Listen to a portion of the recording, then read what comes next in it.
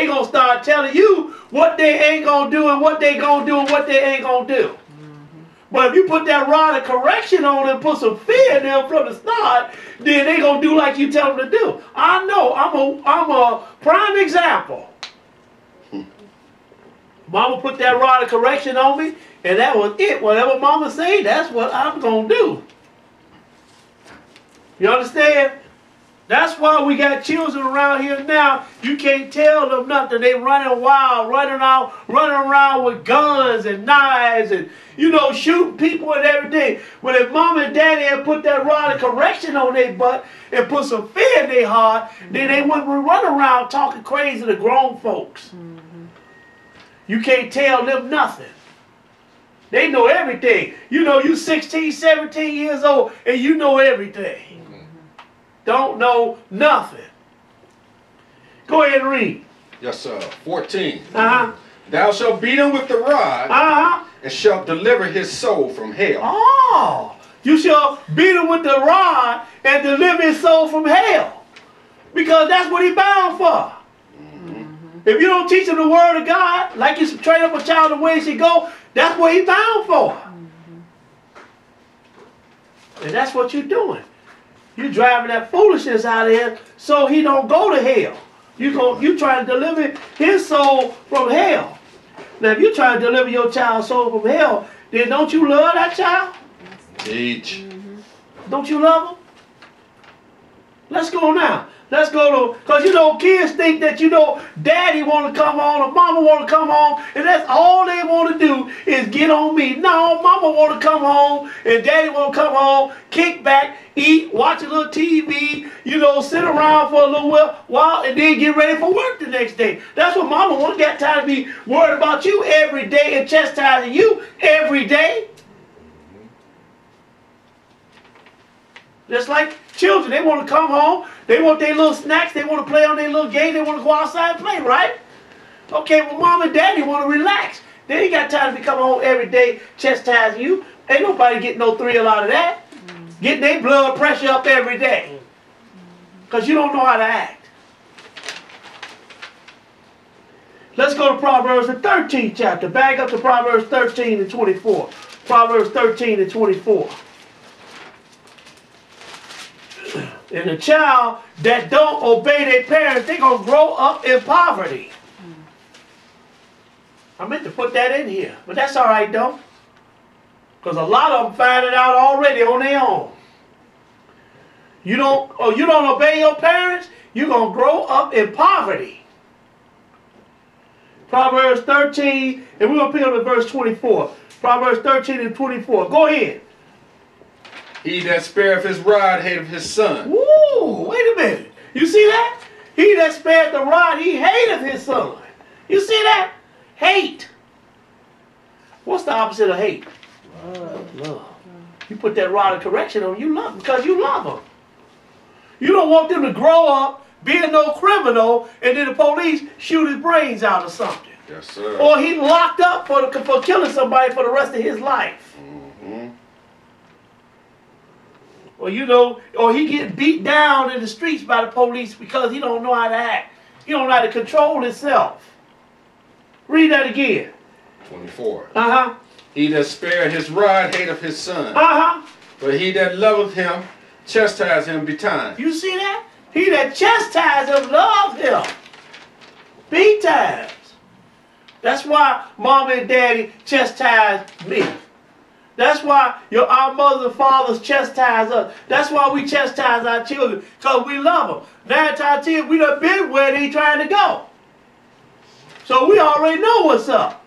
You know, the Lord don't let us live 50 years old for nothing. You ain't seen nothing. You don't know nothing. You know, they act like mom and daddy. They don't know nothing. But we've been here for almost, or some of us been here for almost 50 years plus. But we don't know nothing. Children, y'all need to take heed to your mothers and fathers. I don't care how old you get. My mother, 82 years old, she can still tell me something. Amen, brother. Still tell me something. Grown, older people older than me, they can still tell me something. I still respect my elders.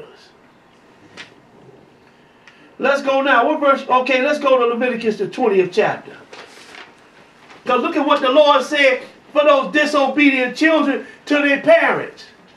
Leviticus 20. Leviticus 20, and we're going to pick it up at verse 7. Leviticus 20 and 7. Look what the Lord said about these disobedient children. Leviticus 20, and we're going to pick it up at verse 7. Go ahead and read it. Sanctify yourselves, therefore, and be ye holy. Go ahead. For I am the Lord your God. And ye shall keep my statutes and do them. I am the Lord which sanctify you. Go ahead. For everyone that curseth his father or his mother shall be surely put to death. Ooh. You see that? Everyone that curseth his mother, his father, his mother shall surely be put together. You see how serious this is with the Lord? Yes, sir. This is how, just talking crazy to your mama, cursing at your mother, your father, the Lord said, put them to death. The Lord will do that now. Go read that over. For everyone that curseth his father or his mother shall be surely put to death. He have cursed his father or his mother, his blood shall be upon him. His blood shall be upon him. Now let's go to let's look at it again. Proverbs 20 and 20. Proverbs 20 and 20. Kids, you better, and grown folks too, that still got parents. Not just the children, but the grown folks too. He ain't say the child that cursed his mother and father did it. Make it plain, brother. It said he that cursed his mother or father, let him be put to death. Make it plain. But most surely these children, man, we should be putting the rod of correction on their butt just like our parents did us. But then you got the law always trying to step in to stop you. But then, who get them though when they get out of control, they get older, who get them then? The law do, don't they? Unless they get some type of control of themselves. At some point they start listening and understanding that life ain't no big party. You can't go around doing what you want to do. Because I'm almost 50 years old. I can't go around doing what I want to do. Because there are laws with God and there are laws with man that I must abide by if I want to be a productive member of society and if I want to get eternal life. Amen, brother. We all got laws we have to abide by. Proverbs 20 and 20. Proverbs 20 and 20. Go ahead. Whoso curseth his father or his mother, his lamp shall be put out in obscure darkness. Ooh. You see that? He said, you curse his father and mother, put his lights out. Lord ain't playing, is he? That's why, you know, I often wonder, what are these kids thinking about? Because when we was coming up, boy, you talk back to mama and daddy, your light showed up, got put out. He might not have killed you, but your lights got picked up, put out, didn't they? You wake up, what happened? The mama that knocked you, backhand you. Let's go now. Let's go to, so he said, he that curses father and mother, put his lamp out. Put his light out. Let's go to 2 Kings. Because, you ain't just got to curse your father and mother. For those children and people that disrespect their elders. Disrespect their elders. Not just their mother and father, but their elders. Let's go to 2 Kings, the second chapter. 2 Kings, the second chapter. And we're going to pick it up at verse 22. We're going to get straight to it. 2 Kings 2 and 22. Kids going around disrespecting their elders. Look at what happened to these kids. Go ahead and read. Verse 22. And they rose up early in the morning, and the sun shone upon the water. 2 Kings 2 and 22. Yes, sir.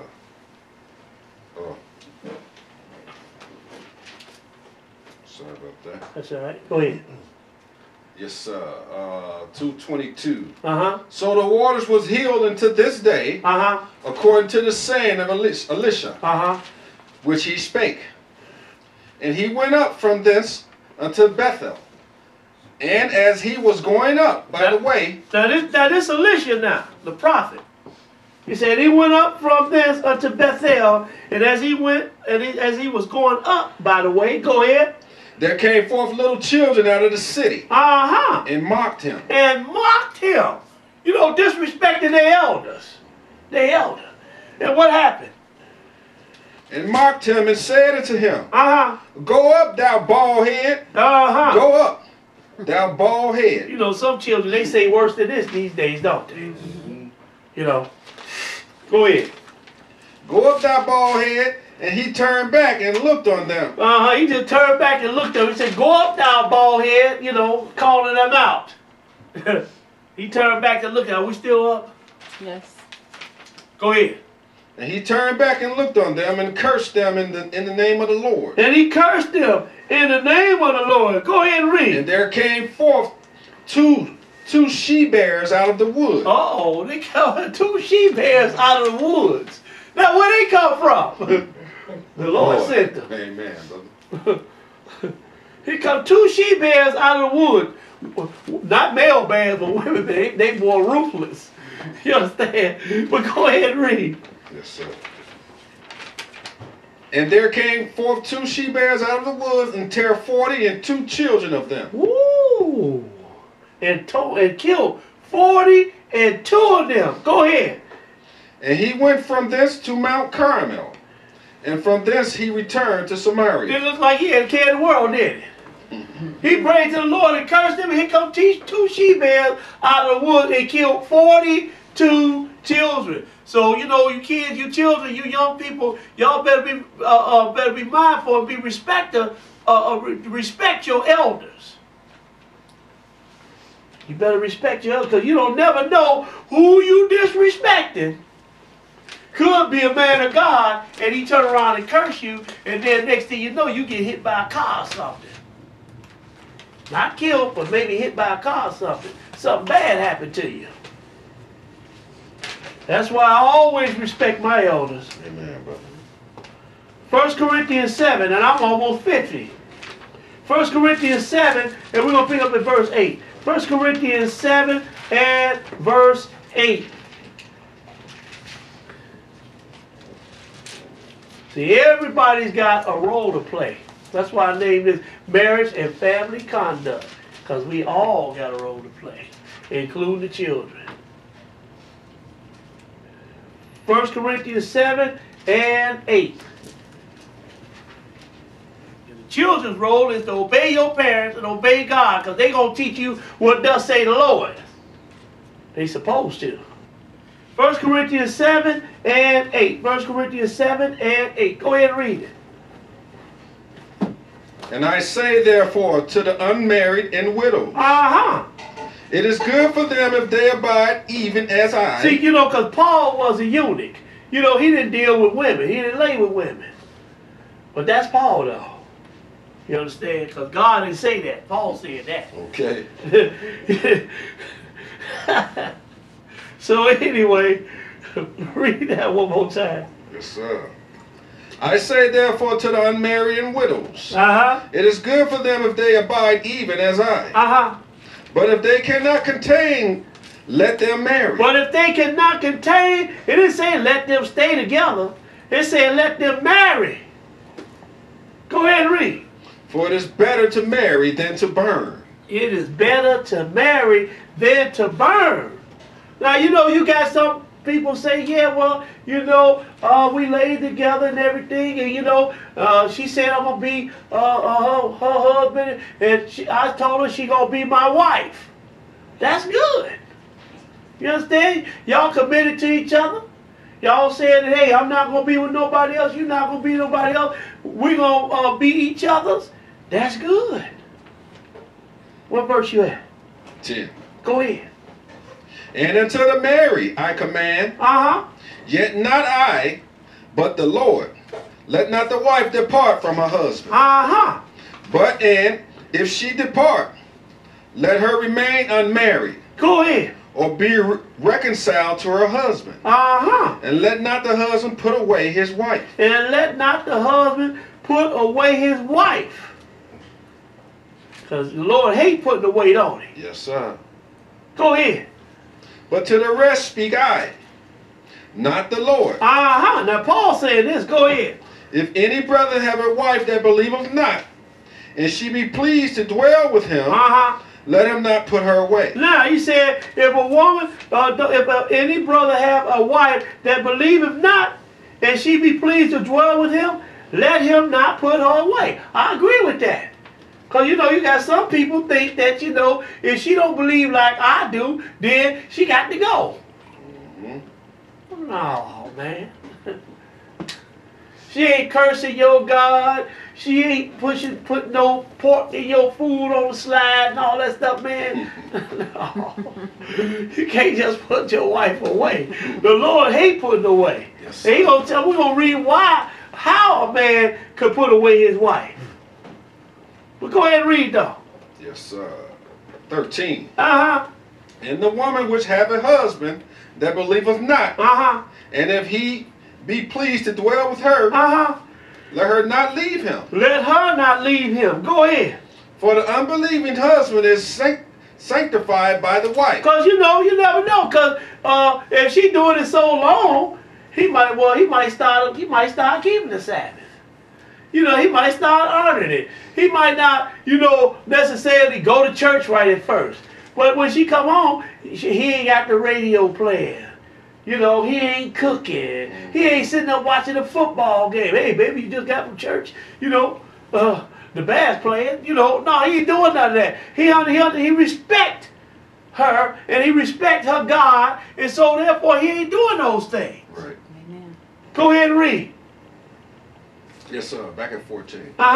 For the unbelieving husband is sanctified by the wife, and the unbelieving wife is sanctified by the husband. Else were your children unclean, but now are they holy. Because that's what the Lord looking for, a holy seed, ain't he? Yes, sir. He said, else were your children unclean, but now they are holy. So the husband is sanctified by the wife, and the wife is sanctified by the husband. Because the husband could be going to church, and then he come home, she could be having everything going in the house and doing this and doing that. But when he come home, she's not doing these things. So therefore, she is respecting her husband's God, and she's honoring the Sabbath too, isn't she? That's right, brother. That's right. Go ahead and read. Verse 15. But if the unbelieving depart, let him depart. But if the unbeliever, he just say, you know what, I can't do this no more. He want to go, let him go. Because it ain't on her, it's on him, ain't it? That's right, brother. Go ahead and read. A brother or a sister is not under bondage in such cases. But God hath called us to peace. Go ahead. For what knowest thou, O wife, whether thou shalt save thy husband? See, you never know. The wife, she might save her husband. He might one day be thinking, you know what, man? She been doing this for 10 years. Let me go and see what this is all about. Next thing you know, bam, he comes to class every Sabbath. Yes, sir. You know, I was wondering about that. I was wondering about that. Amen. Lord started opening his eyes up. Why? Because of his wife. That's right, brother. Go ahead and read. Yes, sir. Or how knowest thou, old man, whether thou shalt save thy wife? And the same thing. He could be going for 12 years, 15 years. One day man, he been doing this, and he really doing this thing. Let me go and see what this is all about. And bam, next thing you know, she keeping the Sabbath. That's right, bro. She said, look, turn that Sunday stuff off. You know, the Sabbath is the 7th day of the week. Amen. You understand what I'm saying? So you never know. You know, if you dwell with that person, y'all be pleasing to dwell together, then you never know. One day he might flip, and one day the woman might flip. And that's the main objective, ain't it? Yes, sir. Yes, sir. Let's go now. Let's go to 1 Peter the 2nd chapter. You know, because we read earlier, If they want to dwell together, then let them marry. Right? And this is why, one of the things that I say about, getting that piece of paper. 1 Peter, the 2nd chapter. In verse 13. If they want to do the man and the woman thing, then let them get the paper. Because this is why I say that. 1 Peter 2 and 13. 1 Peter 2 and 13. Go ahead. Submit yourselves. Let me just say this, because if a man and a woman say, I'm yours and you mine, and y'all coming to covenant together, and y'all laying everything together, in God's eyes, y'all married. But he also tell you this, though. 2 and 13. Go ahead. Submit yourselves to every ordinance of man for the Lord's sake. You see that? Submit yourselves to every ordinance of man for the Lord's sake. And the man ordinance is that you get that piece of paper. That's right, brother. Law. That's the law. That you get that piece of paper. That's the land that we live in. Some lands don't even have that. They don't have no piece of paper. But this land that we live in, you got to have a piece of paper. Because, you don't want the person that you done built your life with, and y'all accumulated all these things together, he died, or she died, and then somebody else get it. Like their money. You understand what I'm saying? I mean, does that make sense or no? Mm-hmm. Y'all done built the life together. She got her 401k, you got yours and everything, but then you can't touch her. It goes to her children. Because why? Because y'all ain't married. Mm-hmm. Or he died, you can't touch him. It's going to his children or whoever. When you the one was there with them, washing his dirty clothes, feeding them, and doing the wifely duty. When you was there with that woman, take care of her, or provide for her, doing the husband duty. So he say, submit yourself to every ordinance of man for the Lord's sake. The Lord is the one that's telling you to do this, not me. Go ahead. Whether it be to the king as supreme, or unto governors, as unto them that are sent by him, go ahead, for punishment of evildoers, and for the praise of them that do well. Go ahead.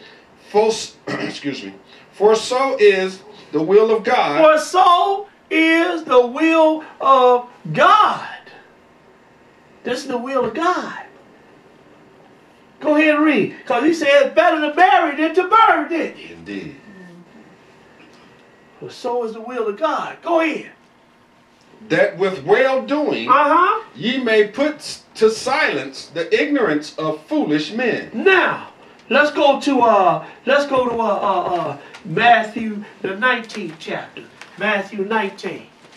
We ain't got but a few more. Matthew 19. And we're going to pick it up at verse 7. Matthew 19 and 7. And that's another reason why I say, you should get the paper. Because, it ain't, because man, he does it, this is my woman. He can break any time. Y'all get into it, I'm gone. Or I'm gone. But you got that piece of paper, that marriage certificate, it ain't that simple no more now, is it? You bound by that paper. And when he call you on it, or she call you on it, you gonna have to give up something. Somebody gonna have to give up something. Something that's due to them. Matthew 19 and 1. Matthew 19 and 1. Go ahead and read. And it came to pass that when Jesus had finished these sayings, he departed from Galilee, and came to the coast of Judea beyond Jordan. And great multitudes followed him, and he healed them there. The Pharisees also came unto him, tempting him, and saying unto him, Is it lawful for a man to put away his wife for every cause? You see that? They actually, he put away his wife for anything. Because men would like to do that too, wouldn't they? And a woman too. Go ahead and read. Verse 4. And he answered and said unto them, Have ye not read that he which made them at the beginning make them male and female? And said, for this cause shall a man leave father and mother, and shall cleave to his wife. And they twain shall be one flesh. Jesus told him, he said, for this cause shall a man leave father and mother, and shall cleave to his wife, and they twain shall be one flesh. See, you get married, you one flesh now. Ain't no, I'm gone and all this stuff. Okay, you leave, but then you're going to have to pay a little later on when she give you that bill of divorcement. Go ahead and read. Verse 6. Wherefore they are no more twain, but one flesh. What therefore God hath joined together, let no man put asunder. Let no man put asunder. Go ahead. They say unto him, why did Moses then command to give a writing of divorcement? And to put her away? Now he said, they say unto him, why did Moses then command to give her a writing of divorcement and to put her away? Now we're going to stop right here. We're going to come back here. Let's go look at this law that Moses, because we're going to find something else out here too. Deuteronomy 24. Deuteronomy 20. Let's go see what Moses gave the children of Israel, told them they could write this woman this bill of divorcement. Deuteronomy 24 and 1. Deuteronomy 24 and 1. We're coming back there though, Matthew the 19th chapter. So hold your hand there. Deuteronomy 24 and 1.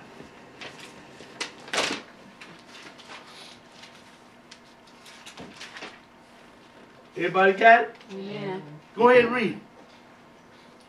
When a man hath taken a wife and married her, and it come to pass that she find no favor in his eyes, because he have found some uncleanness in her, then let him write her a bill of divorcement, and give it in her hand, and send her out of his house. See, he could just say, well, I don't want to be with her no more. I found some uncleanness in her, and she got to go. This is what Moses allowed the children of Israel to do. Go ahead and read. Verse 2. And God allowed it too. Go ahead and read. And when she is... But we're going to see what the master say now, though. Go ahead and read. Yes, sir. Verse 2. And when she is departed out of his house, she may go and be another man's wife. Oh, so she could go and be somebody else's wife, and he want to put her away, give her a bill of divorcement. She can go and be another man's wife. Go ahead, but hold on a minute, though. Hold on. Go ahead and read. And if the latter husband hate her, and write her a bill of divorcement, and give it in her hand, and send her out of his house, or if the latter husband die, which took her to be his wife. Now this is the second husband now. If he want to put her away, give her a bill of divorce, or he died, go ahead. Her former husband, which sent her away, may not take her again to be his wife. Oh, so she can't go back to her first husband. Why? After that, she is defiled. She is defiled. She married this man, and then he gave her a bill of divorcement or whatever. Then turn around, she married another man. He gave her a bill of divorcement. He died. Now she can't go back to her first husband, because that's defiled. That's right. This is what does say the Lord. Go ahead and read. For that is an abomination. Oh, not only is it defiled, but it's an abomination before the Lord. Yes, sir. See what we learning in the Old Testament? Amen. Because people always, why y'all reading that Old Testament? Because the Old Testament is loaded. Amen. That's why. To the law and to the testimony, if they speak not according to this word, that's because there's no light in them. That's right. Because that's what the apostles, they had the Old Testament. So she couldn't go back to her first husband, because that is an abomination. Go ahead and read. And thou shalt not cause the land to sin, which the Lord thy God giveth thee for an inheritance. When a man have taken a new wife, he shall not go out to war. Go ahead. Neither shall he be charged with any business. But he shall be free at home 1 year. You see that? He couldn't even go off to war when he got married. He had to stay at home. He couldn't go off to war. He couldn't go off to business nowhere. he had to stay at home for 1 year. Go ahead. And shall cheer up his wife, which he hath taken. He got to cheer up his wife. They got to get to know each other. You understand? If y'all know what I'm talking about. Yes, sir. Now, let's go back to Matthew the 19th chapter. Matthew 19. And we're going to pick it up at verse 7. Matthew 19 and 7.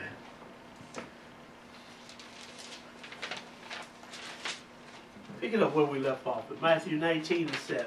We're going to read that again. Go ahead. They say unto him, why did Moses then command to give a writing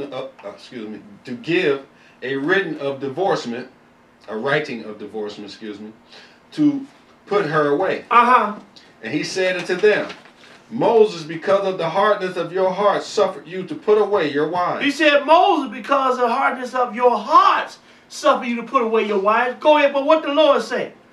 But from the beginning, it was not so. But from the beginning, it was not so. Because he said, a man and a woman shall leave their father and mother, and he shall cleave unto his wife. That's right, brother. And they two shall be what? One flesh. Mm-hmm. So this was not so from the beginning, right? No divorcements. Go ahead and read. Verse 9. And I say unto you, whosoever shall put away his wife, except it be for fornication. Wait a minute. Now, this the Lord. He ain't doing away with the law. He enforcing it, ain't he? He's strengthening it, ain't he? Yes, sir. Because Moses allowed y'all to do that, but I'm telling you, and I say unto you, read that over. And I say unto you, whosoever shall put away his wife, except it be for fornication. Which is adultery. Go ahead. And shall marry another. Committeth adultery. Now, wait a minute now. Because, you got some people think this fornication means if, she go out and she keep it Christmas. Or she go to church on Sunday. Spiritual fornication. No, this is talking about physical fornication. Because what he just turned around and said, and she'll marry another committed what? Adultery. That's physical, ain't it? Yes, sir. There ain't no spiritual fornication. There is a such thing as spiritual fornication, though. But that's not in this case right here. And I said to you, whosoever shall put away his wife, except it be for fornication, and shall marry another, committeth what? Adultery. Go ahead. And whosoever married her, which is put away, doth commit adultery. And if you marry that woman, then you'll commit adultery. Go ahead and read. His disciples say unto him, if the case of a man be so with his wife, it is not good to marry. He just said, well then, it ain't good to marry then, man. Go ahead and read. But he said unto them, all men cannot receive this saying. He said, all men can't receive this saying. So some men, that's why some men are eunuchs. Because they can't receive this saying. They don't want to deal with this. Go ahead and read. Save they to whom it is given. For there are some eunuchs which were so born from their mother's womb. And there are some eunuchs which were made eunuchs of men. Go ahead. And there be eunuchs which have made themselves eunuchs for the kingdom of heaven's sake. See, some men made themselves eunuchs. You understand? I don't want to deal with no woman because there's too much problems. But that's all right. I'm keeping my wife. Amen, amen. Go ahead and read. He that is able to receive it, let him receive it. He that is able to receive it, let him receive it. Go ahead and read some more. Then were there brought unto him little children that he should put his hands on them. I just threw this in here. I just threw this in here. Go ahead. Then were there brought unto him little children that he should put his hands on them. And pray. Go ahead. And the disciples rebuked them. And the disciples rebuked them. Go ahead. But Jesus said, suffer little children and forbid them not to come unto me, for of such is the kingdom of heaven. So the moral of this is, don't suffer your children not to come to the Lord. Amen, brother. You bring your children to the Lord. Train up a child in the way he should go, and he will not depart from it. They want to go and you not part of the church or whatever your child want to be, don't stop them. Come on, brother. Don't stop them just because, if they want to worship God, let them worship God. If you're an atheist or whatever, and all that, you don't believe in God, don't stop your child. Go ahead and read. And he laid his hands on them and departed thence. All right, now let's go to Proverbs the 5th chapter. We got one more after this. Proverbs 5. Proverbs the 5th chapter, and we're going to pick it up in verse 1. Proverbs 5 and 1.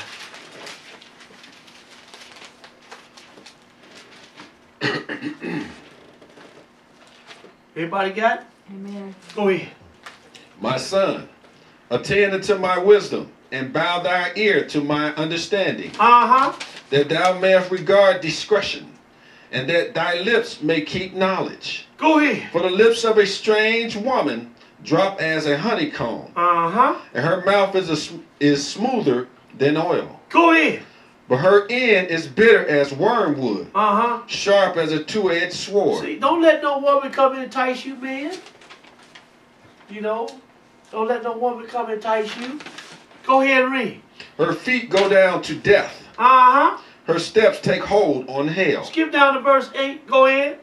Remove thy way far from her, and come not near the door of her house. Skip down to verse 15. Go ahead. Drink waters out of thine own cistern. This is what I want to get to. Drink water out of thine own cistern. In other words, you lay with your wife. Go ahead and read. And running waters out of thine own well. Let thy fountains be dispersed abroad, and rivers of waters in the streets. Go ahead. Let them be holy. Let them be only thine own, and not strangers. Go ahead. With thee. Let thy fountain be blessed,